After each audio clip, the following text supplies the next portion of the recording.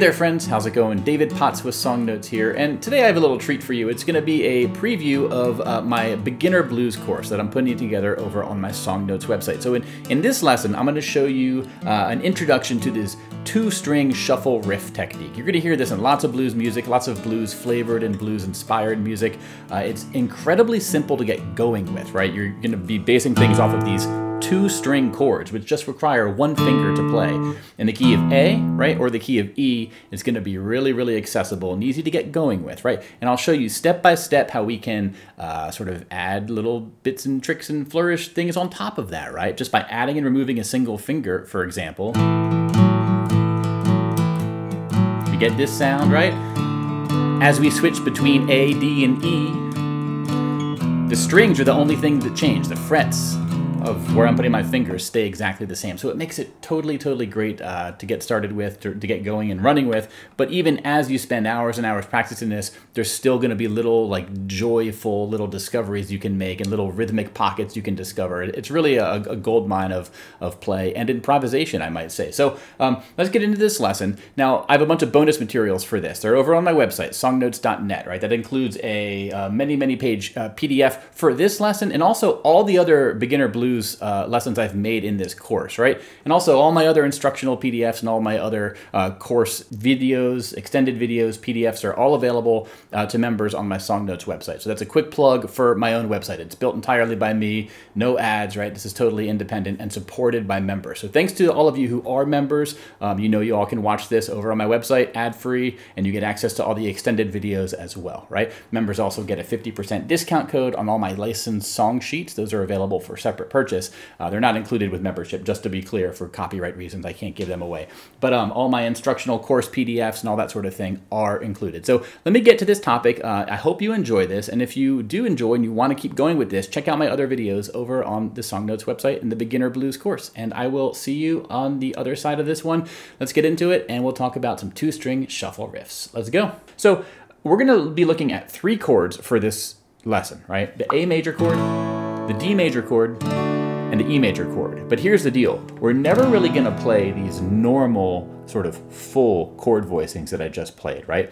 Instead, what we're gonna do is learn the power chord voicings at first, right? Basically, that only means we're gonna be playing 2 strings of each chord. So it's, in a way, it's easier to play. So instead of a full A, we would play just the 5th string and the 4th string, right? We could sort of make a full A with our fretting hand like I'm doing here, but even if I just put my index finger on the 4th string, 2nd fret, and I just played the 5th and 4th string, right?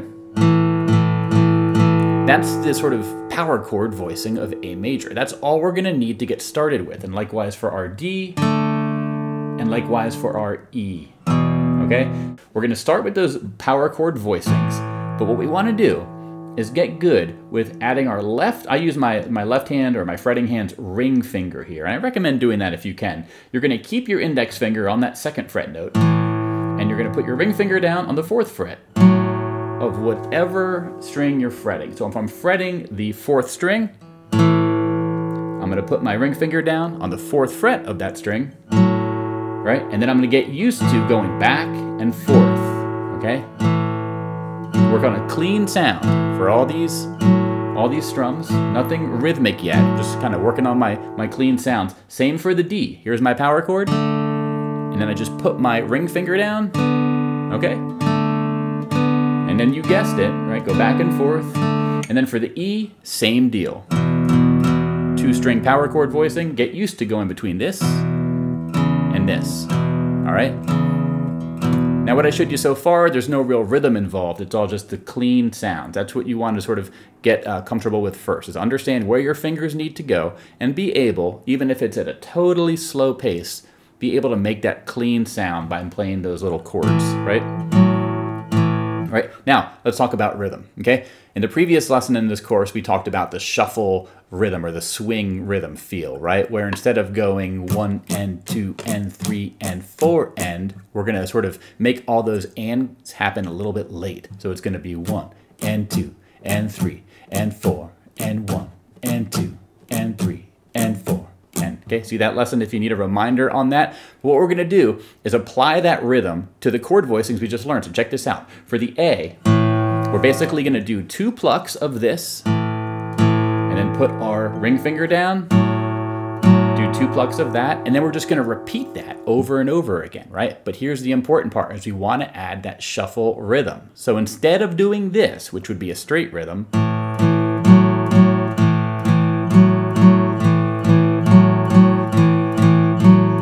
we're going to play this, which is the same notes, but it has the swing or shuffle feel.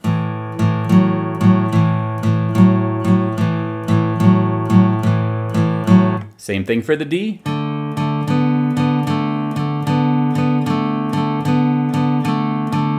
And same thing for the E.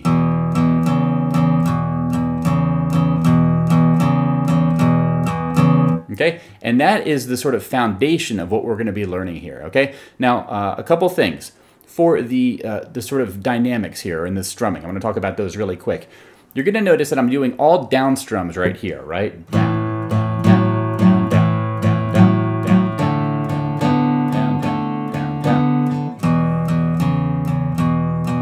Okay, you can do that. Later on, you're going to see me actually doing down, up, down, up, down, up, down. So if you want to bring in your up strums initially out of the gate, you're free to do that, right? But I'm keeping it all simple with down strums just for now, right? And the other thing I want to say is when it comes to dynamics and when it comes to the sort of feel and the touch, you're going to notice that in my tabs here, I have the first pluck of each little duo is a little bit bolder, right? The stroke of the pen on the page literally is thicker. That is intentional. That's meant to tell you that that one should be played with a little bit more oomph, right? As opposed to everything being the same volume. If you play everything as the same volume,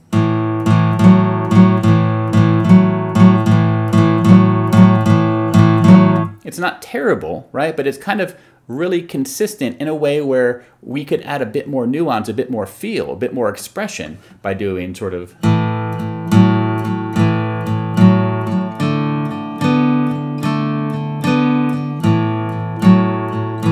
Okay? Now that's not something I expect you to necessarily master out of the gate, but keep that in mind, okay? Bring dynamics into it, try to do strong, weak, strong, weak, strong, weak, strong, if you can. At least that's one suggestion I have. And as you get more comfortable with this, you can play around with your accents, right? You could get really creative.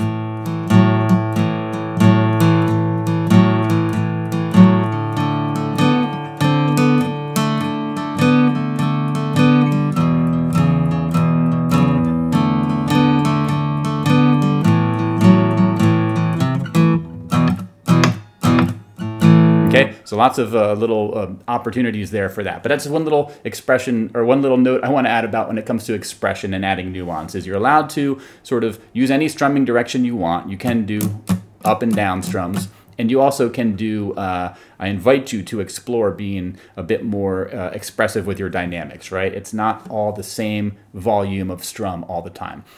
But enough of that detour. Let's get back to putting this together into a 12-bar blues sequence here. So we talked about the 12-bar blues in a previous lesson. What we're going to do here is take those shuffle riffs we just learned, and we're going to apply them to a 12-bar blues structure. Okay? It's 3 lines. I'll just play it for you, and you're going to see me sort of put all these shuffle riffs together in this sort of arrangement. Let's see how it sounds, right? 1, 2, 3, 4.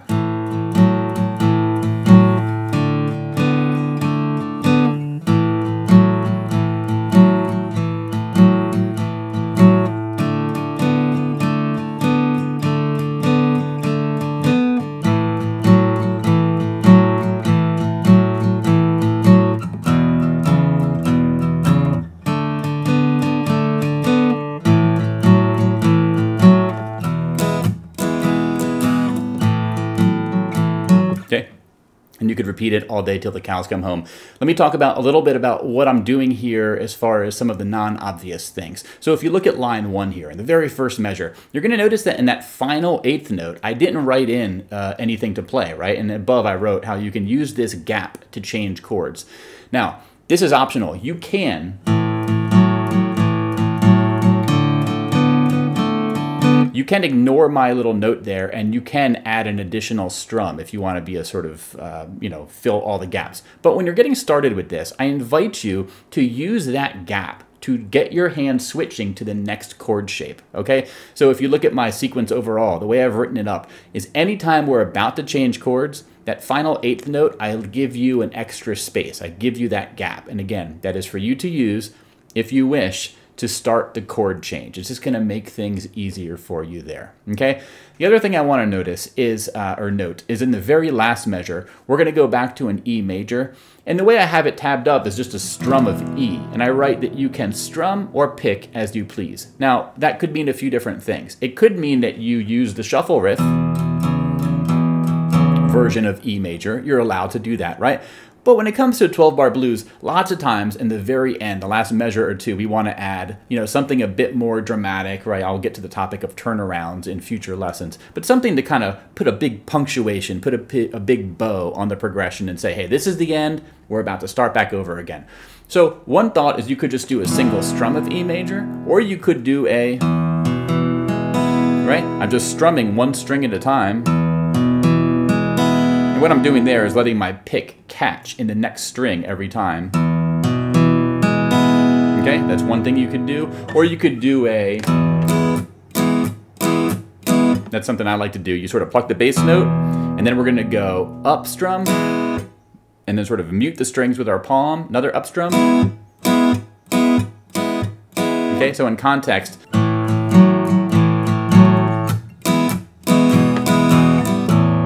okay, there's no limit or rules to what you can do there. I just want to give you that option to simplify things before we start again, okay? So that's one thing you want to keep in mind of. I do have a playthrough on my website if you just want to see this progression played over and over again so you can study it without any talking with the tabs on screen, okay? So let's move into a few ways we can make this pattern a bit more spicy and a bit more expressive, right? There's some notes we can add to this.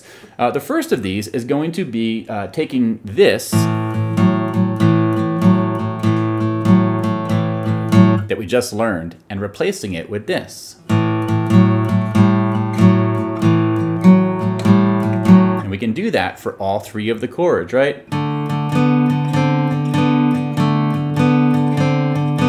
And then the E, right? And likewise, we can play through an entire 12-bar sequence like this. So really quick about the fingers I'm using here is it's building off of the thing I showed you in the previous part of this lesson, okay? What we're gonna do is, after we add the ring finger, we're gonna keep the ring finger in possession of the ball, so to speak, and we're gonna move it up 1 fret, okay? So that's gonna be the 5th fret for all of these chords, for the A, for the D, and for the E. We're gonna go from 2nd to 4th to 5th to 4th, and then repeat that pattern. 2nd, 4th, 5th, 4th. 2nd, 4th, 5th, 4th. Now I'm talking about frets here, okay? Where the root note of whatever chord we're playing is always gonna be open, okay? We're gonna add the 2nd fret on the next thinnest string. We go to 4th fret, we go to 5th fret, we go back to 4th fret, and then you repeat that cycle, okay? Initially, take this really slow. Practice it in each chord like this, right? You can do all just down strums on the quarter notes, right?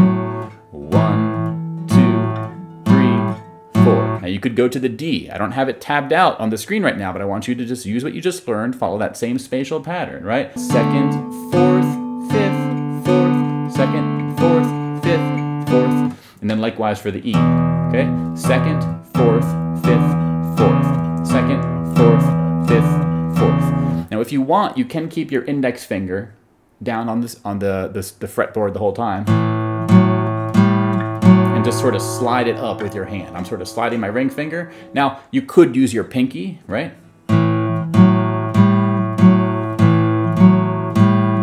But I think when you're getting started, it's probably a bit easier just to use your ring finger, let your ring finger do things.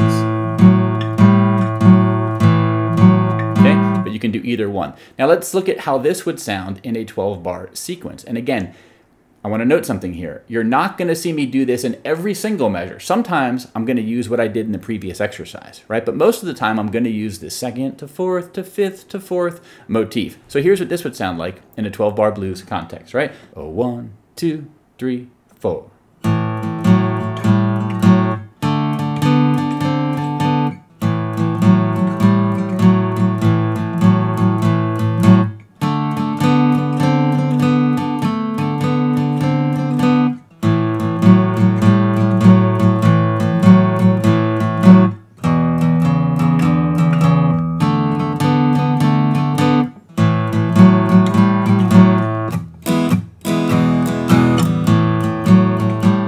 So that's what that would sound like there. Again, I'm sort of using this as an option. It's like an additional play in your playbook, so to speak, if this was sports. You can do the sort of regular shuffle thing, right?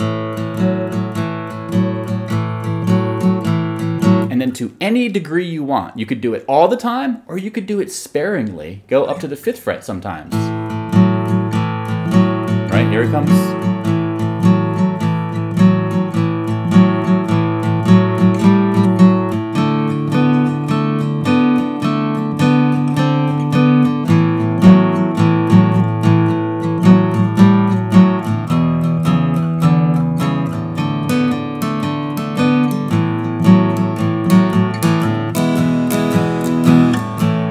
This is something you can improvise with. You might think of improvisation as only something that has to do with lead guitar, but I think with the blues and these sort of shuffle riffs and rhythm and dynamics, you can improvise. You can sort of treat this, again, I always use the metaphor of making tacos, where you're going to have possibly, or a lot of the time, you're going to have more than one taco per meal, and you can sort of mix up the ingredient ratios there. This one might have a lot of meat, this one might have no meat, this might have a lot of cheese, this one you might try the sort of onion salsa thing, right?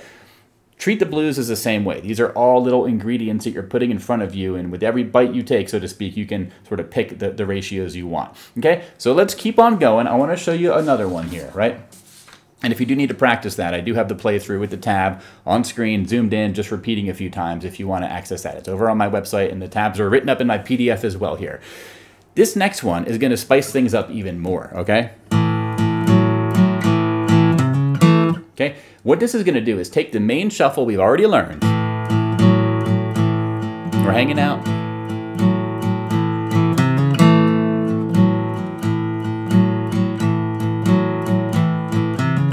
Okay, I trust you hear that. It's a very sort of distinctive, stylish little flourish there. What we're doing here is on the whatever string is open. Okay, so for the A, it's going to be our 5th string. We're actually going to add the 3rd fret, the 4th fret, and then we're going to sort of go up to usually the original strum, right? So this is the open and the 2nd, which is our sort of starting point, right? Now there's lots and lots of ways you can use this, right? A few different ways, for example, on the screen right here.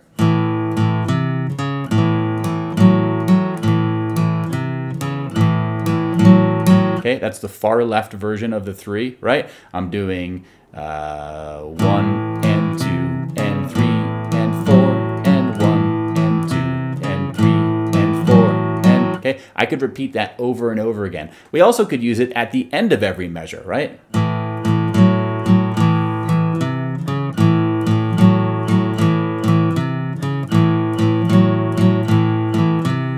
Okay, and then likewise, we could do this for the D chord.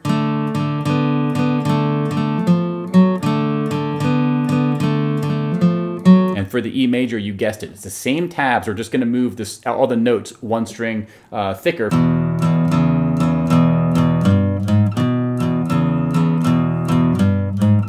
Okay, and then back to the A. Let me show you the far right version here. This one's a little bit trickier because the rhythm at the very end, it's going to sound like this.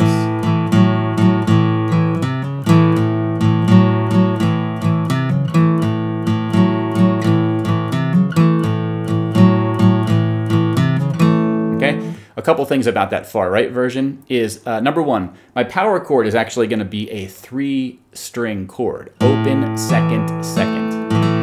That's going to be the very last strum of that far right measure there, or the far right count in the far right example, right? See how I'm playing the 3rd and 4th string 2nd fret? And if you include the open 5th string, that's going to sound good too. This is still a power chord actually. The root, the 5th, and then another root.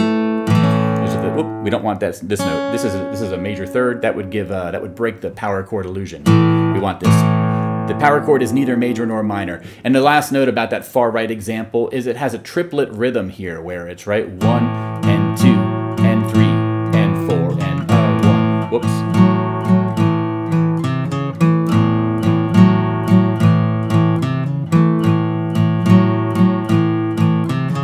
Okay, listen to the song by Sublime. It's called Freeway Time in LA County Jail. And then the first 20 seconds of the song, you hear this about 3 or 4 times over the A chord and the E chord. And I actually have a whole tutorial teaching you that song, right? A few other songs use it as well. It's by no means invented by Sublime. It's just one of these traditional bluesy things you're going to find. Now, this is when you bring in this note.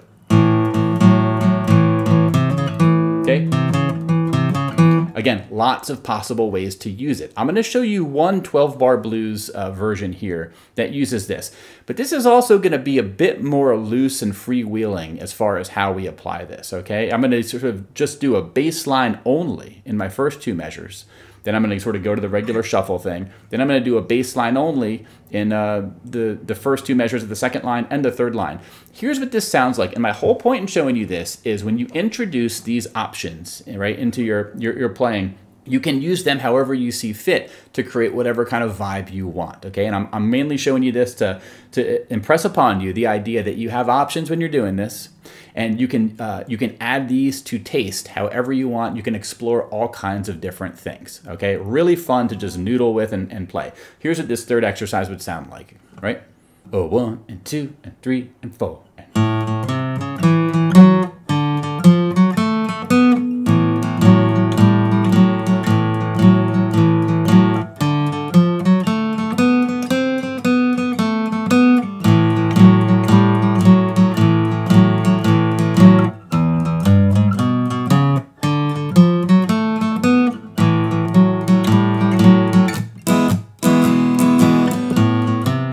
So that is just one example of what we're talking about when it comes to doing these shuffle riffs as far as adding this. Okay, these notes right here. This is a minor third and a major third.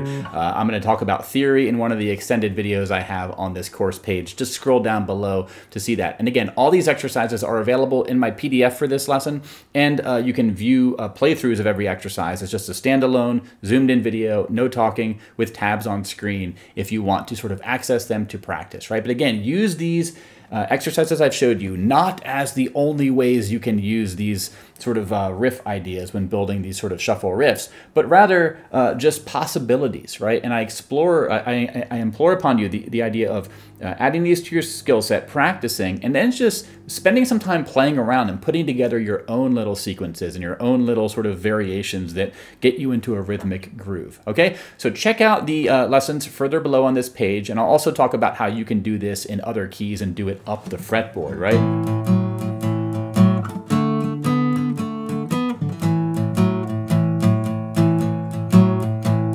Okay, you don't have to do it in open position. It is the easiest to do it in open position, specifically in the key of A, but you do have options when you go to other keys, and I'll talk about that in another video as well. All right, so to all of you here on YouTube, thank you so much for watching. I hope you found this video helpful, right? Now again, if you want to keep going with this, if you want to get the extended videos with the tabs on screen, right?